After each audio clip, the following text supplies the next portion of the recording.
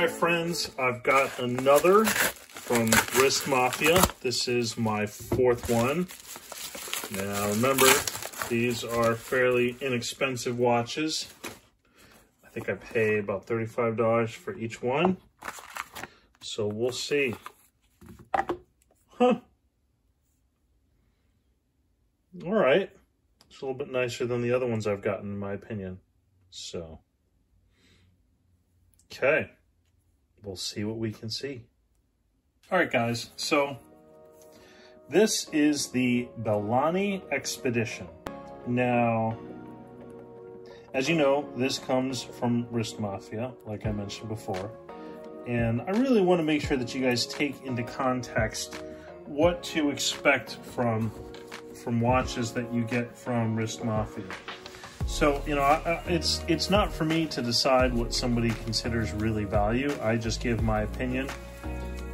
I paid, you know, I think the normal price, I think I paid a little less because I got a super discount, but the normal price, obviously, for the Wrist Mafia subscription is about 30, with shipping, right, is about $32, $33, $34. And I'll put it up here.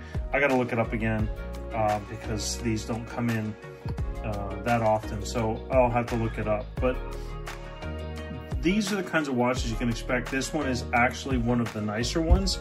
I've gotten a couple others that I really didn't feel like I had got my money's worth. This one I actually think I think I got my money's worth with this one. This one is decent. I won't say it's necessarily worth much more than I paid. The MSRP for this is $155. Now, I think that is a bit much right there. It's a little exaggerative. I do like the aesthetics of the watch. This is fake. There's nothing bolted here. It's really just painted black, or anodized black, I suppose, if you will. This watch is actually it's just a standard steel watch, and it's stamped and chrome plated. It's triple layer chrome plated, so it's at least somewhat decent. One of the things I'll get right into, actually, which is at least a positive of this watch that most of the other watches have not had so far, is that this watch actually has a water resistance, and I'll put the chart up there. This watch is 30 meters water resistant. You can see it even mentions it on the bottom and the back. So now 30 meters is, gosh, I would really consider that more of a splash resistance. This is something that you could wear in sort of a deluge or a big rainstorm. Maybe if you got thrown into the pool, you could get out and you'd be okay.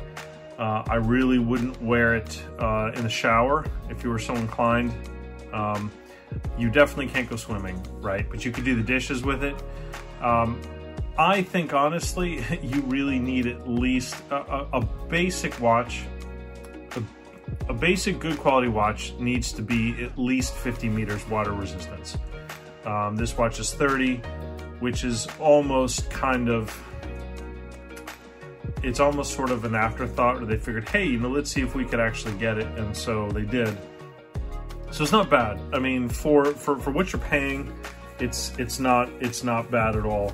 Now, I say that with some hesitation, because there are other watches that are out there that are decent price. But this is a brand new, you're not really getting a discount. This is basically a brand new watch. Well, it is a brand new watch, but there are some others that you could get online that really have some of the same features that might be a little bit nicer for kind of the same price, or just a little bit more. So it's up to you. But I do like this design.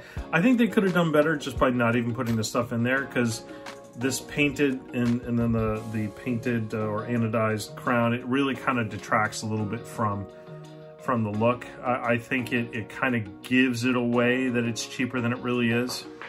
I think they did a nice job with the face, and I'll put a nice blow-in of the picture, a blow-up of the picture right there of the face, just so you can see a close-up.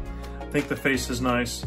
There is lume on the minute and second hand, but we'll get into that later.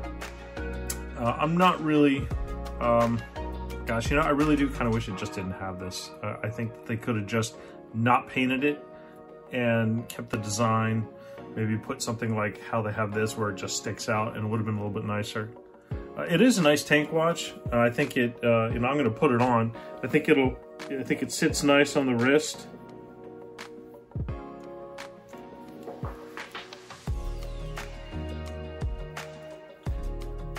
It is a good size. It looks good.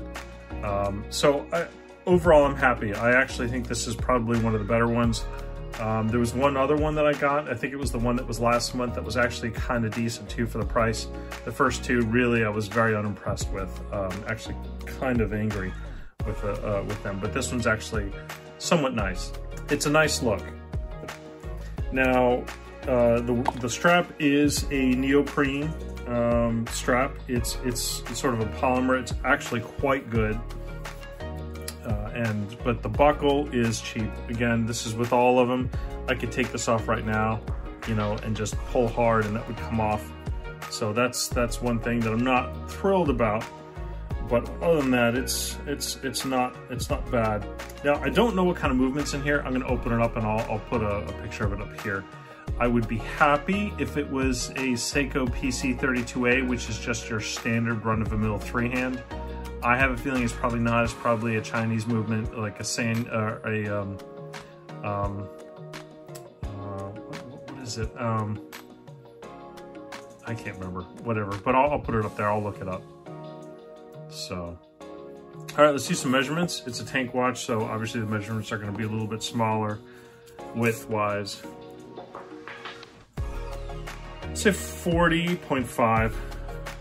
Lug width, it's a good standard size. It's a 24. Nice and big, so it's actually not too bad. Depth, I'm going to say about 13. No, not even right. 11.5. Lug to lug, I do it from spring bar to spring bar. 44. So not bad. Good size. Kind of like it. Let's take a quick look at the loom. I will post a picture if this does not come up. You can't really see it. I mean, there's not much to it, right? It's just the hands. So, but I'll put a picture up there so you can see it. So, all right. This is my 4th Wrist Mafia watch.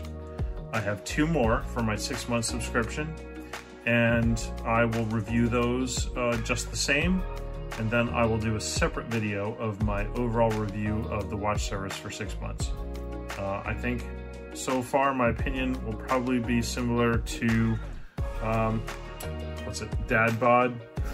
I can't remember. One of my viewers, and I'm subscribed to his channel as well. Fantastic channel. I'll put the name up there if I can remember. I don't want to mess up his channel name. But you should subscribe to his too if you haven't already. It's a great channel. But all right, if you liked this review, not necessarily the watch, then give it a thumbs up, and please leave your comments about this watch or anything else that you want to talk about at the bottom. Interested to hear of any other watch subscriptions that you guys are part of, and please subscribe. Thank you very much.